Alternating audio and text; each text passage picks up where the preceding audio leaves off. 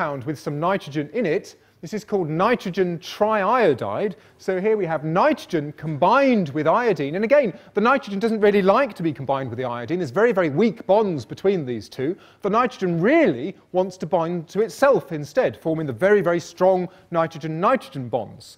Now, this compound is so unstable that if you just touch it, it may well explode, reforming the nitrogen gas. So I'm just going to throw a photon at my nitrogen triiodide, which is in the corner over here. So I need to put my ear defenders on, and I'm afraid you'll have to put your fingers in your ears for this one.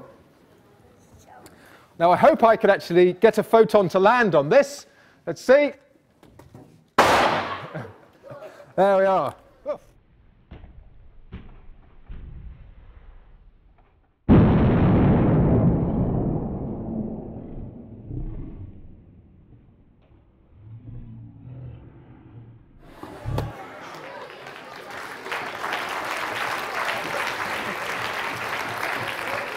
So the reaction that was taking place there was this very reactive nitrogen triiodide that isn't very stable.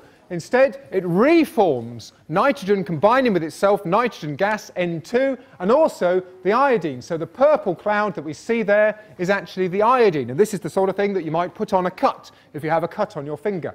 Now, this reaction, or one similar to it, is responsible for saving thousands of lives. And Chris here is going to demonstrate this.